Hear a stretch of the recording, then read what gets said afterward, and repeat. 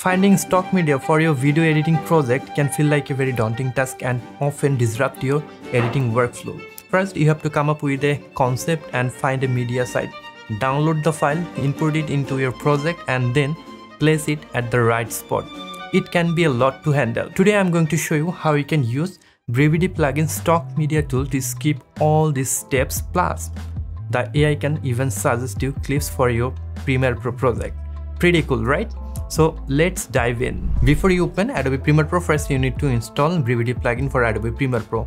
The installing process is pretty simple. Just click on the link in the description below, the first link, then go to the Brevidy plugins website, login and download the plugin. You need to use GXP installer in order to install the Brevidy plugin. So download GXP installer and install it, and then click and drag the installer file for Brevidy plugin into GXP installer. It will install the Brevidy plugin for Adobe Premiere Pro. Now head over to Adobe Premiere Pro, go to your window menu and then extension. There you'll see Brevidy. Just click it and then log in with your credential. So here I have already prepared a Premiere Pro sequence. Let's see how you can use the Brevidy plugins media tool to import different clips as a V-roll for your project. Open Adobe Premiere Pro and then go to window and then extension, and there you'll see Brevidy. Click here to open that. You need to use your Brevidy's credential to sign in here, right? So just use your credential and then click sign in. It will open a new window. Here you'll see two different options. One is AutoCut and Caption.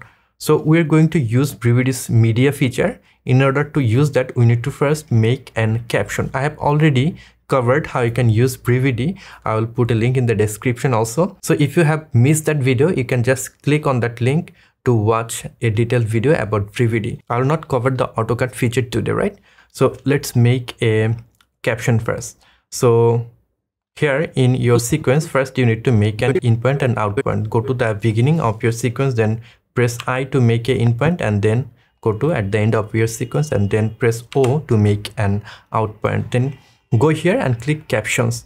There you'll see this window. From the first section, you need to select a style that you want to use for your captions. There are a bunch of style and I really like all of this caption style. I'll use maybe this one today. So I'm just selecting that, and there you'll see transcription. You'll see two separate model here. Both are very fast and accurate. So if you have time on your hand, I will suggest you to use the accurate option. It will produce more accurate captions. And then you need to select the language. It doesn't matter you select or not.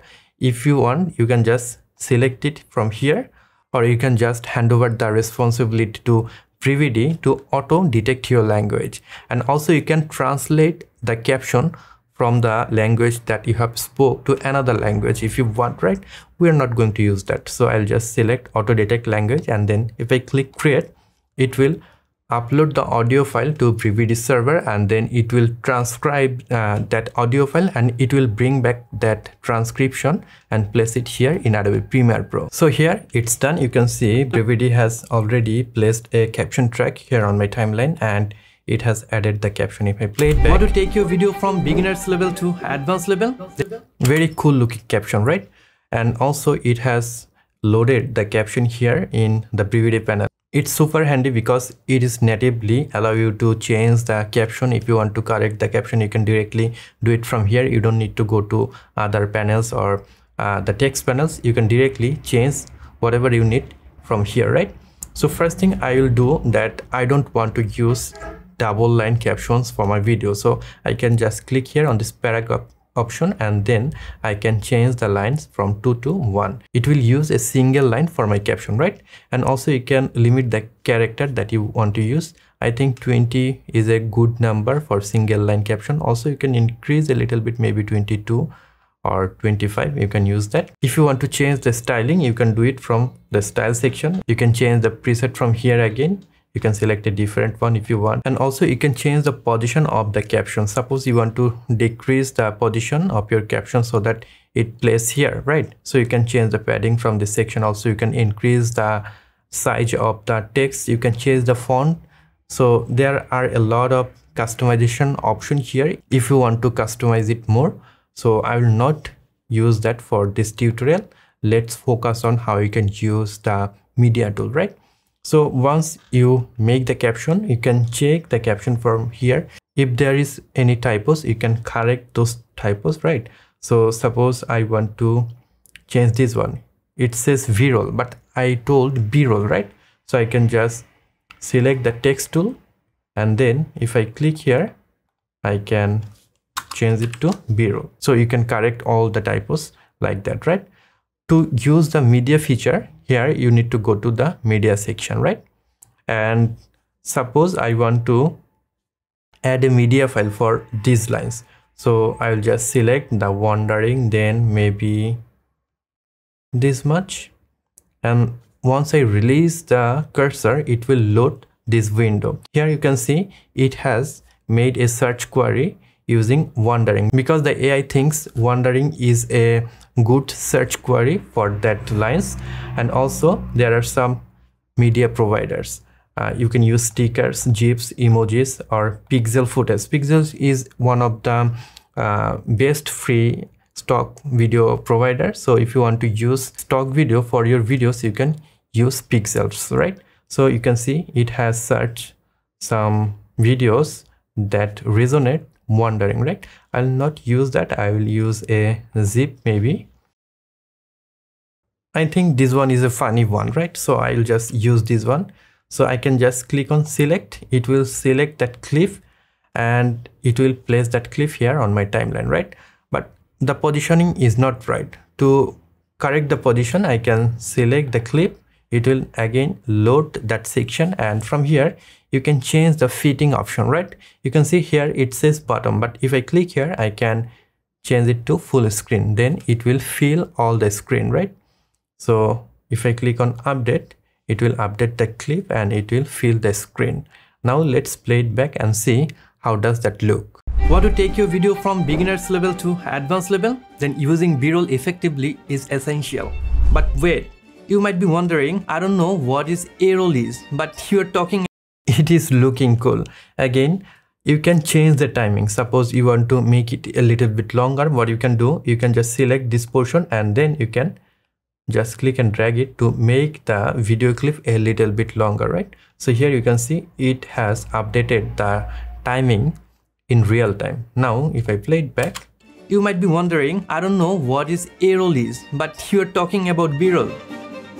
So it's a little bit longer. Just like this one, you can retime the duration of your b-roll clips. Again, let's add another b-roll. Suppose I want to add b-rolls for this section.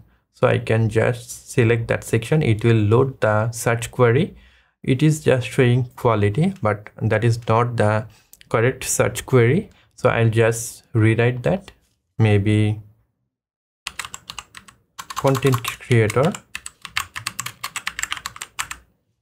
So I'll just use a stock video for this section. Let's scroll down and see which one we can use. Maybe this one, right? So I can just click on select. It will select the clip and it will place the clip here on this section, right? Again, you can just click here on this clip and then you can change the position if you want. I'll just keep it as it is, which is full screen, and then I'll just close it. So if I play it back, want to take your video from beginners level to advanced level? Then using b-roll effectively is essential. But wait, you might be wondering, I don't know what is a-roll is, but you're talking about b-roll. Let me make it very simple. Right now, as I'm speaking directly to the camera, this is an a-roll, but I am talking about how you can improve your video quality. The clip you have just seen. So it is already looking cool. Now one thing, whenever I'm selecting a sentence, suppose I have selected this sentence and if I release it, it will automatically pick a word suggested by AI and search it. So if you don't want that, you can just go here and from the settings option, you can disable it so that you can manually search it. And one more thing, suppose you are editing a 1 hour long video. In that case, if you select sentence and then if you search it one by one, it will take a lot of time.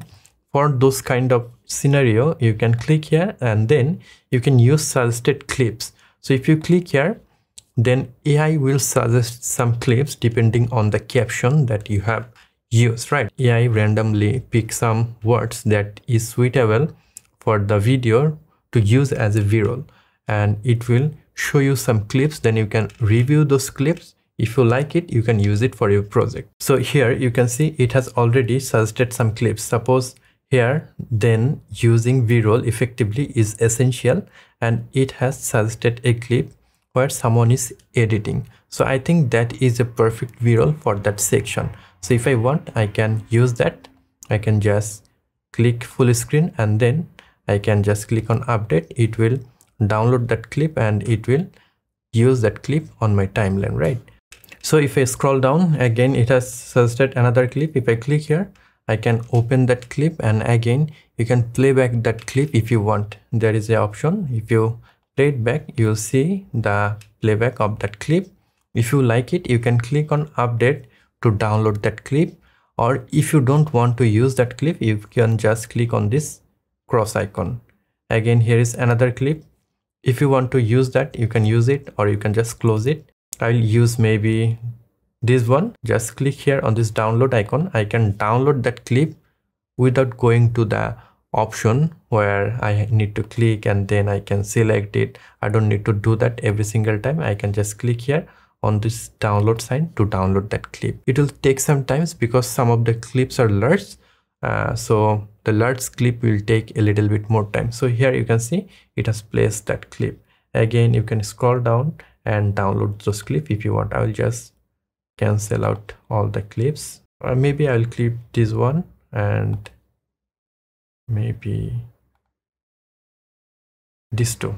So once you review the clips, if you don't want to download clips one by one, you can download the clips at once. To download the clips at once, you need to go here, and then if you click import pending, it will download all the clips that are pending.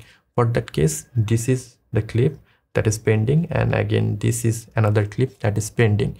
It will download those clips. You can see it has downloaded one clip, and now it is downloading the last one. So here you can see the another clip. So all the clips are downloaded.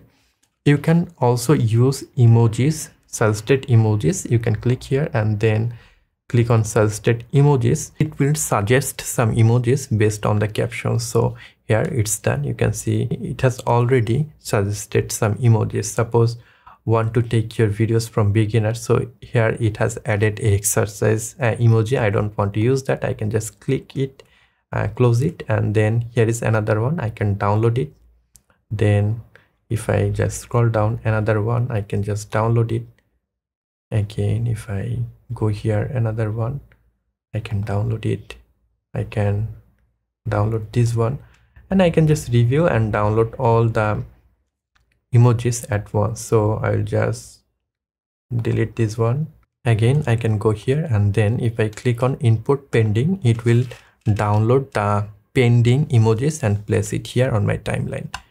So let's wait. You can see it has placed the emojis. So here using Brevidy, we have added a caption track, we have added clips, we have added emojis. So that is what I need for a shorts or reels.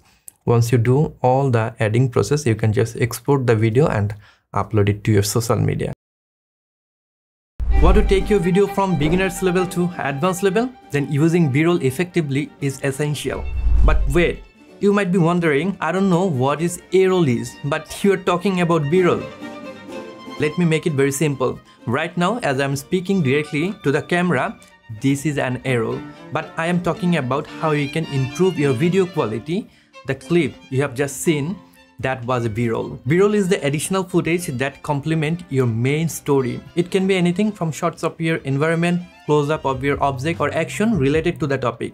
By adding a B-roll, you provide viewers with more context, making the video visually dynamic. One of the best use of B-roll is to cover up those awkward cuts and pauses. B-roll is also great for transition, creating a smooth flow that feels natural and professional. B-roll can add emotion too. By capturing those close-ups, facial expression, hands movements, or relevant props, you can set an emotional tone that resonates your viewers. It's a powerful way to deepen the impact of your story and make it memorable. I have been using Brevidy's media tool myself, and it's incredible how much time it saves by automating all those small tasks. Instead of downloading and importing and resizing, I can stay focused on creating creativity. Brevidy also adding features like AI generated images and ability to access local media files plus more stock media providers. The good news is you can start testing Brevidy tool for free with a week-long trial. Just head over to www.brevidy.pro. For more tutorials on Brevidy's other features like AutoCut and animated caption, you can just click here or you can click in the link in the description below. Thanks for watching. I hope you have found this helpful. That is all for today. I'll catch you guys on the next one. Until then, goodbye.